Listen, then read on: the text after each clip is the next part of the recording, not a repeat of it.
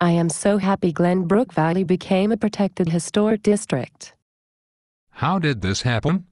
Didn't most of my neighbors reject the historical ordinance? Yes, but I don't need the homeowners' support to get what I want.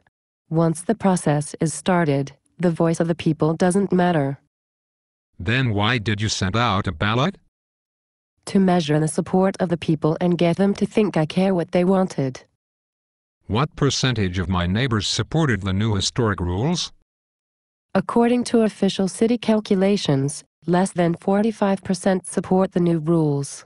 Granted, there were a few forgeries and 2 dead people voted, but I got what I wanted. And we found you like tacos too. So the level of support for a historic district was far below a majority and you still went forward. Yes, it's what I wanted. How can we fix this mess? You cannot. I have sovereign power to decide for you. This is what I wanted.